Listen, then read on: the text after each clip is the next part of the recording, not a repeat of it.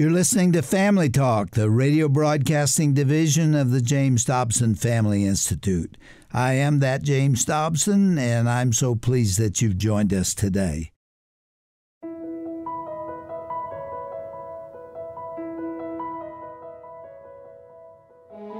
Hello, and welcome to Family Talk. I'm Roger Marsh, and Family Talk is the listener-supported broadcast division of the Dr. James Dobson Family Institute. To learn more about the ministry and mission of Family Talk, visit drjamesdobson.org. Since creation, really, men have been tasked by God with the responsibility of fatherhood. We are to be accountable for raising our children on biblical principles and offering them godly counsel. Well, today on Family Talk, you're going to hear the first half of a conversation Dr. Dobson recorded a couple of years ago with author Jerry Newcombe. Dr. Newcombe is the executive director of the Providence Forum. He also serves as the senior producer, on-air host, and a columnist for D. James Kennedy Ministries. He has authored or co-authored 33 books, including What If Jesus Had Never Been Born?, A New Birth of Freedom, and The Unstoppable Jesus Christ. In fact, that last title will be the topic of Jerry's conversation with Dr. Dobson today.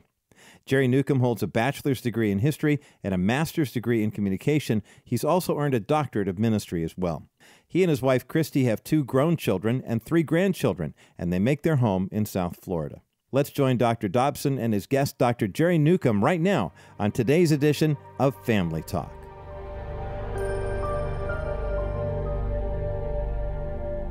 With me in the studio today is Dr. Jerry Newcombe. He's the author of a new book called The Unstoppable Jesus Christ, and he's written 29 books that I know of, probably more than that. He is an award-winning TV producer for D. James Kennedy Ministries. Of course, Dr. Kennedy's gone on to heaven, but I tell you, he was one of the finest men I ever met, and one that I consider to be a very close friend, and I miss him today. But Dr. Newcombe, in that capacity, has been instrumental in producing over 71-hour TV programs. He has a master's degree from Wheaton College and a doctorate of ministry from Knox Theological Seminary, and he's an associate pastor at New Presbyterian Church in South Florida. He's been married to Kristi for nearly 40 years. They have 2 children, 2 grandchildren, and 1 more on the way. Dr. Newcombe, thank you so much for joining us today. It is a real honor to be able to talk to you. Oh, well, thank you, and the honor is all mine, and it's fascinating to me that this has been something I've wanted for years and prayed about. Please, Lord, let me talk with Dr. Dobson sometime. Uh-huh. And so it's a real blessing to do it. Actually, this is being recorded on the 38th wedding anniversary of my wife and me. Oh, my goodness. So 38 years ago, we said, yeah, I do, in a bilingual service in Norway. Congratulations to you both. Thank you. Well, you actually came and interviewed me on one occasion. I understand that it was about my dad, but I don't remember much of the detail. Well, it was in 1993 that I went there to Colorado Springs and I interviewed you. And basically the gist of the story was that you were going through, as an adolescent or as a teenager, you were going through a bit of a rebellious period, or at least a difficult period. And your mother asked your father to reconsider his schedule, because he had a schedule just chock full of all kinds of preaching assignments. And so what he ended up doing was curtailing a lot of those speaking assignments to a great degree so that he could stay home and invest more in you while still, doing ministry locally, but he was not traveling on the road so he could invest time with you. And it really paid off. And you even said in the interview that basically the ministry that God has launched through you with Focus on the Family and the Family Talk, all of the James Dobson ministries really were an outgrowth of your dad doing that. Your dad taking that time and investing like that, paid off in great spades for all of us. That's one of the reasons that I admire him so great and revere him. because let me put some more flesh on those bones. I was 16. My dad was an evangelist, and he was gone a lot, and my mother raised me. And that worked out pretty well until I got in my mid-teen years, and then I decided I knew more than she did. And I never really went into outbroken sin. I was a virgin when I got married. So was my wife, Shirley, and we really never did depart from our commitment to Christ. But I was starting to run with the wrong crowd, and I had gone to a party one night. We didn't drink in those days, but I knew I shouldn't be there. And my mother drove by and saw it. And when I got home, she said, "Well, where'd you go tonight?" And I told her. And she said, "Do you feel good about doing that?" And I said, "Yes, not only do I feel good about it, but I'm going to do it again." And I'd never taken her on like that. And my mother was a great disciplinarian, but a very loving mother. And she just looked at me like she couldn't believe that I would defy her like that. And she said, "Well, I'm going to talk to your dad." And I said, "You do that." And I went what she thought was into my room, but I went around the corner and I listened. And she called my dad, who was 1,000 miles away, and she said only 3 words: "I need you." My dad was the prominent evangelist in our denomination, and he was scheduled for 4 years into the future. And he was doing what he felt God called him to do. But he saw that he was needed at home. And he got on a train and came home. He canceled the entire slate of 4 years of meetings. And he was pretty emphatic about what happened when he got home. To my shock, I mean, I hadn't done anything really evil, but to my shock, my dad put a sign in the front yard that said, "For sale." And the next thing I knew, our house was sold. My dad took a pastorate so he could be at home with me. We went to a little town called San Benito, Texas, South Texas. And the next thing I knew, I was on a train heading south. And because of that commitment, my dad pulled me back from the brink. I was heading in the wrong direction. The bridge was out, and he saw it, and my mom asked him simply to help her, and he came and gave me priority. We hunted and we fished and we reconnected, and I got even better acquainted with the man who was gone so much. And my life turned around, and I've really never had a problem with that kind of authority since. But the important thing that I think I said to you the day you interviewed me was that my dad paid a price for that. Yeah. By the time he went back into the evangelistic field when I graduated from high school, the younger men didn't know him, and some of the older men, as pastors, had forgotten him, and he really never achieved the prominence that he had before. But to my knowledge, he never looked back, and he did what he needed to do to save his son. And I sit here today probably doing what I'm doing and what I've done for 44 years because that man cared enough to invest in me.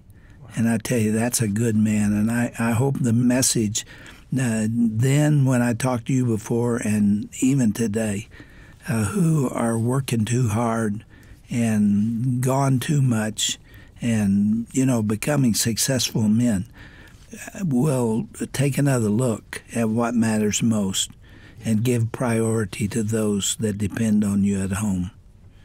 Yes. Oh, that's a terrific testimony. Even just to hear it again, it's amazing. And I understand when your dad died, his tombstone reads, "He prayed." That was his life. Yep. He asked for that on his footstone because that was his life. He often prayed as much as 3 hours a day. And he lived in the presence of the Lord. In the little town where he was first a pastor, tiny little Nazarene church, he was known as the man who had no leather on the toes of his shoes because he spent so much time on his knees that he wore his shoes out, the toes of his shoes, before they were worn out on the soles. And that really did characterize him. And because of that, he had a wonderful ministry. But his most important convert, at least from my point of view, was me. Yes. And his ministry continues to this very day. In you. It does. I've written a lot about him. There's so many stories that I could tell, but this is your day and your program, and I'm really interested in knowing how your teen years developed and how you got the call from the Lord. Well, I grew up in a traditional home and church going and so forth. And when I went off to college, I'll be honest with you, I was looking for avenues to meet girls, and I tried different things, including even going to bars and so forth. I wouldn't recommend that to anybody. But a friend invited me to a Bible study, and I didn't really know much about that. So I went to this Bible study, and I was impressed by all the girls that were there. And I went back, and pretty soon I got to actually meet a lot of these people. And I don't mean, the girls or whatever. I just mean lots of these nice people in this InterVarsity Christian Fellowship group at Tulane University, which is where I went to undergraduate school. And after a while, I got really challenged to consider the claims of Jesus Christ. And I did some of my own research and, ended up essentially committing my life to Jesus Christ. And that was back when I was a freshman in college at the age of 18. And it totally changed the direction of my life. And then if you fast forward from that day or that time to about 3 years later, when I went off to Wheaton Graduate School, it was there in the registration line that I met my wife-to-be, who was coming from Norway. And so God provided me with a beautiful woman after all, and she is my wife, and now we've been married 38 years. We have two wonderful children and two terrific grandchildren, with one grandchild even on the way. When the Lord called you, and I assume it was a traditional call, you knew that the Lord was asking something from you. Is that correct? Yes. It was, I'd say pretty soon after I committed my life to Christ, that I really did feel like I want to serve Him in full-time capacity, as opposed to becoming a business person or whatever. And obviously, God has different callings for different people, and we need great people in this calling and that calling and so forth. But I did feel early on in my Christian life that, yes, I want to serve the Lord full-time if I can. Did you resist that call? No, not really. No, I wanted to do it. It was just a matter of trying to figure out the best way to do it. And after I graduated from Wheaton grad school, I didn't even finish graduating. I still had to stay around and, finish that up later after working. But I started working at Christian radio, and I really kind of enjoyed it. In fact, I remember we used to put your programs on, and if I recall correctly, your program was 15 minutes a day, not 30. And I remember when it went up to 30, and it was like, oh, this is good stuff. So I was working at a Christian radio station in the early 1980s in the Chicago area, and it opened my eyes as to just the incredible impact and ministry that Christian radio can have and often really does have. And you've been a big part of that, as well as Chuck Swindoll and D. James Kennedy. And I've often thought about this. If England had the same kind of this day in and day out Christian broadcasting that you can get right there on your local channels. I don't mean, from shortwave radio or some other kind of satellite or something like that, but just your regular channels. If these other countries, especially in Europe, if they had the same kind of ministry that we do in Christian radio, I'll bet you the results will be different. In other words, I'll bet you there'll be just a lot more evangelism and evangelicalism, both in Europe. I think Christian radio has played an incredible role, and of course Christian TV as well. And I've been involved with that with Dr. Kennedy's ministry for 33 years now. Well, I firmly believe that. In fact, I was in London when the whole concept of Christian radio hit me, and I realized I could reach far more people through that means. And at the time, I was at USC School of Medicine. I was enjoying what I was doing, but I saw the family starting to fall apart and felt like I ought to do something to preserve it. And I resigned and started a little radio program, a little 2-room office. I had no idea where that was going, and it just exploded. I mean, within 5 years, I had 400 employees, and just all kinds of things were happening. But it taught me what a tremendous medium radio and television are in reaching the gospel. My dad, for all that I've told you about him being a prominent minister, he usually spoke to 200 people, 250 people. Nothing like occurs in the mega churches today.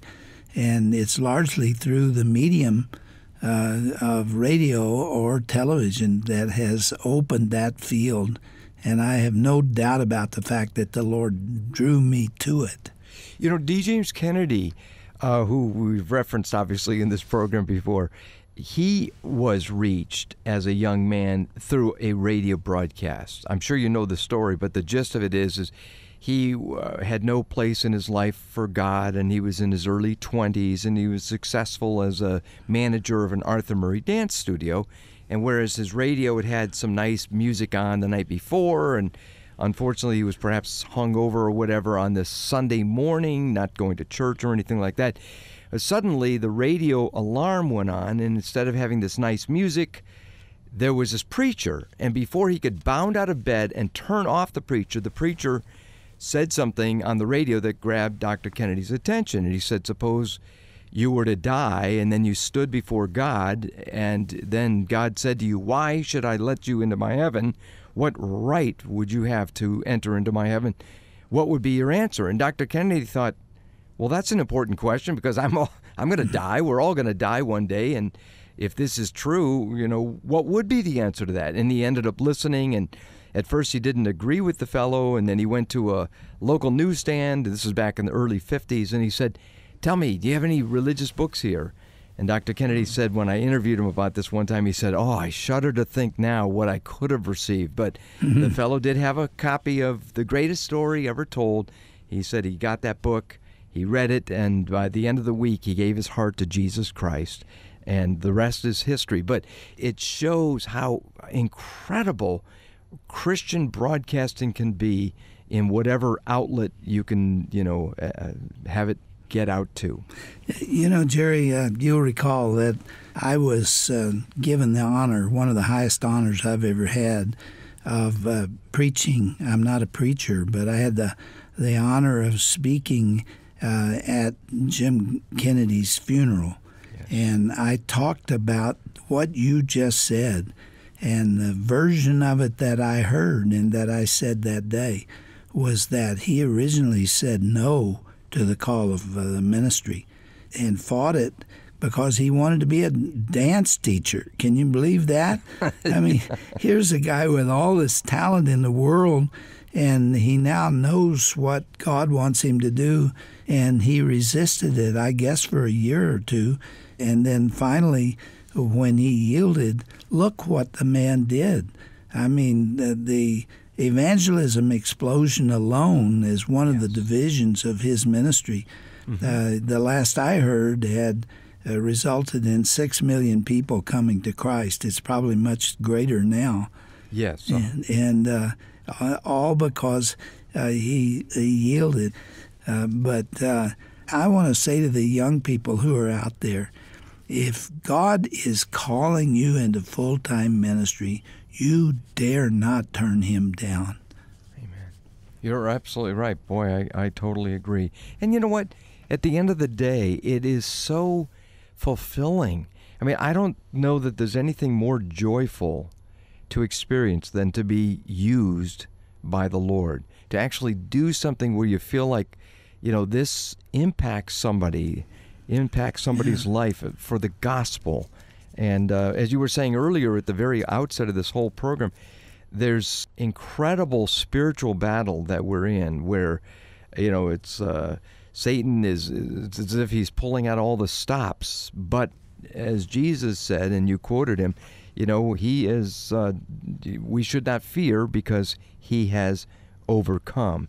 In fact, if I could, real fast, the book that I wrote here called The Unstoppable Jesus Christ, the original title was The Unstoppable Jesus Christ. And if I could explain the story real fast, I just thought you might find this interesting because it's that same kind of, that anti-Christian spirit that is so pervasive. There was a college class a few years ago that I write about in this book where the professor said, okay, everybody, take out a sheet of paper and write the name Jesus on this paper. Now put the paper on the floor, get up and stomp on the paper. In other words, stomp on Jesus. Well, there was one student in the class who said, no, I'm not going to do that. And then he got out of the class and kind of basically told the world what this professor had signed people to do and how boneheaded it was. And that made me think about, the unstoppable Jesus Christ. And in fact, that was the working title of this book. But then I thought, well, most people aren't going to know what it means. But I gave one example after another where, frankly, we know that Jesus is going to win. And sometimes it seems that is not so. Sometimes it seems like the other side is winning. But as Bill Buckley put it one time when he actually introduced a Christian debate between a Christian and a skeptic about 15 years ago. And he said in the very introduction, he said, if during the course of this debate the skeptic disappears in a puff of smoke, then reckon that Jesus up in heaven has just cleared his throat. And I thought, oh, wow, that's so true. We need to put all this stuff in perspective. The spiritual battle is there. It's very real.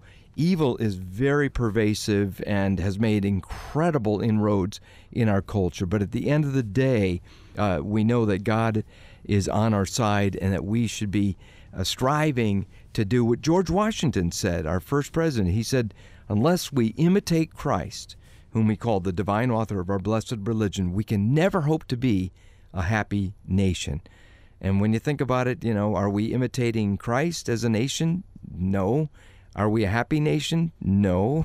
but we would be if we imitated Jesus. Boy, Jerry, I really enjoyed talking to you today, and I wish we could do it again. Can you give us another day? Sure.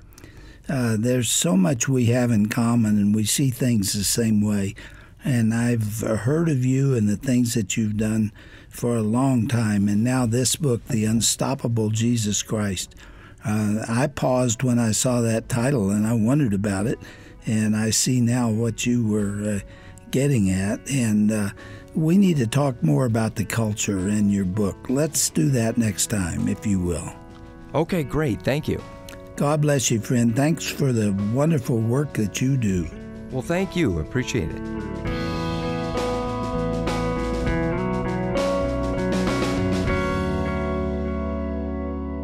You've been listening to Family Talk, and that was part one of Dr. Dobson's conversation with author and radio host Jerry Newcombe. You can learn more about Dr. Newcombe, his role at D. James Kennedy Ministries, his books, and more when you visit drjamesdobson.org/Family Talk. Our core mission here at the Dr. James Dobson Family Institute is to encourage and strengthen the institution of the family. One way we strive to fulfill this mission is through Dr. Dobson's monthly newsletter. It always has encouraging words and biblical analysis of the most pressing current events. Now, you can request a physical mailed copy of the newsletter, or we'll send you one through email. Either way, contact us by calling 877-732-6825 with your request. That's 877-732-6825. Or you can make your request known online when you go to drjamesdobson.org. That's drjamesdobson.org to request Dr. Dobson's free monthly newsletter. Well, thanks again for listening to Dr. James Dobson's Family Talk today. We couldn't do what we do without your prayers and your faithful financial support. I'm Roger Marsh. Hope you'll join us again tomorrow for the conclusion of Dr. Dobson's fascinating and helpful conversation with Dr. Jerry Newcombe. Until then, may God continue to richly bless you and your family.